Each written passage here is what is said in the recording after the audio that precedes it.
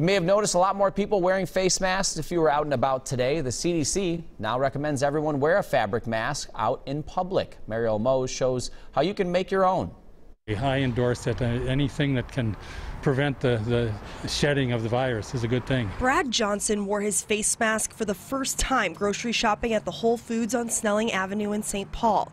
He noticed a lot of people were wearing masks inside and said the organic grocer is getting stricter on store capacity. Whole Foods is very good. They're counting people going in. They only allow 60 people in the store. Masks were also a common sight at the Lunds and Byerly's in downtown Minneapolis.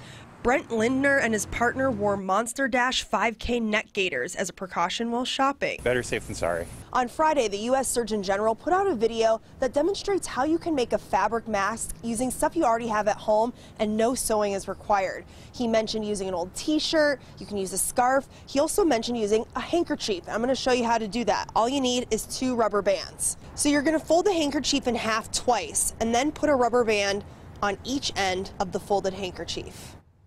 And there you have your fabric mask.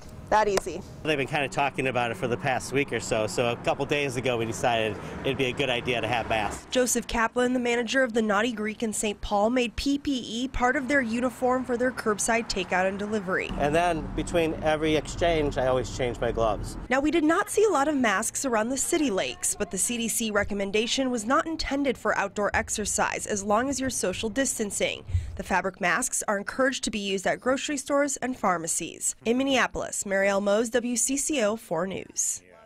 The CDC encourages you to only wear fabric masks and says save the N95 and surgical masks for healthcare workers.